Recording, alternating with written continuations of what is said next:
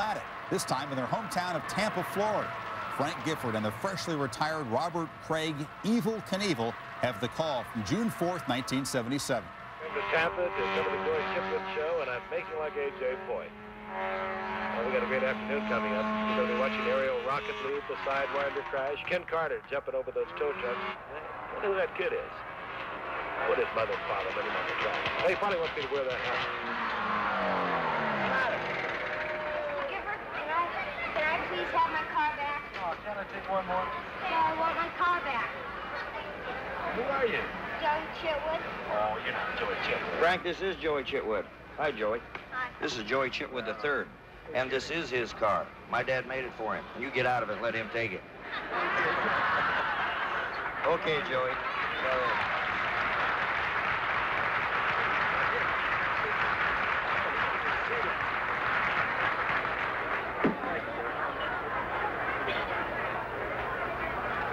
It's a pretty hot ticket.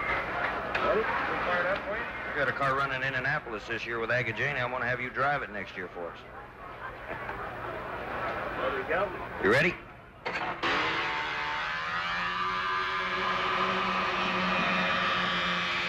Chitwood family seems to go on with time.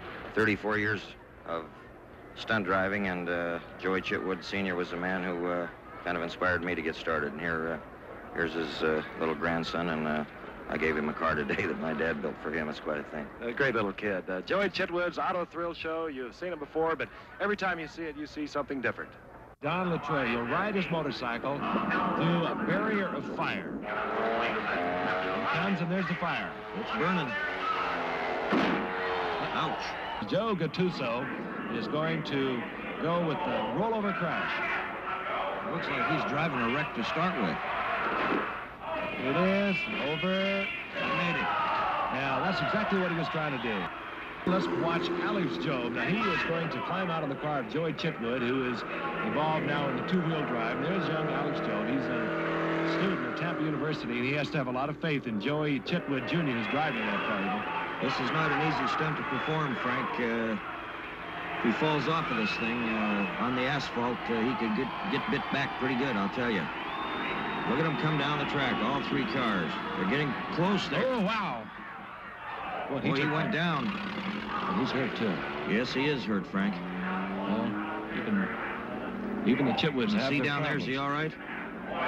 He's getting up. He's up. Take another look at this. He tries to get back in the car, and he just doesn't make it, and there he goes.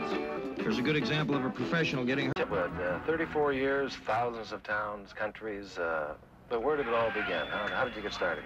Well, Frank, it started when I was driving race cars. There's a fellow named Lucky Teeter that had a thrill show. We used to play fairs together. I'd race and he'd have the thrill show. And in 1942, he got killed doing this ramp-to-ramp jump, and his wife wanted me to dispose of the equipment, and I tried to sell it. Nobody would buy it, so I bought it myself and started out with it.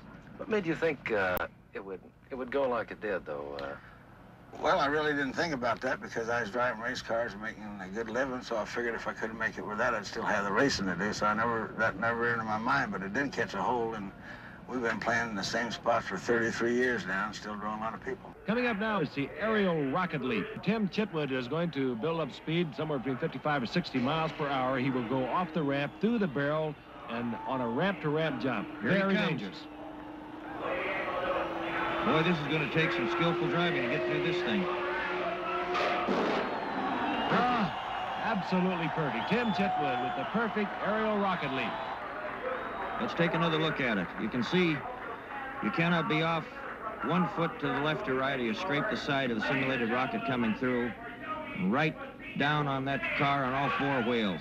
Earlier in the day here at the Golden Gate Speedway in Tampa, Florida, the mad Canadian Ken Carter arrived at the track in typical Daredevil fashion, a helicopter, and he was going to attempt a ramp-to-ramp jump for a new world's record over 12 tow trucks. And I think on this lap right here, he gets up to speed and he'll attempt the jump. What's going through his mind right here, Evel? You've been in this situation. He wants to hit that takeoff ramp just perfectly straight, and this is going to be a tough jump.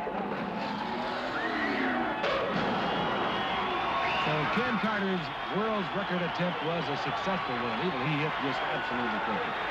Yeah, he hit awful hard, Frank. I think This particular stunt is one that he did probably better than any other car jump or truck jump that he's ever made. Boy, that thing just flies through the air. It was a beautiful jump. He gets out of that car to hurry, doesn't he? Jim Carter, 39 years old. He suffered 12 broken bones over a career that's spanned 23 years. Today, he's a happy man. So this is Frank Gifford along with Evel Knievel saying so long from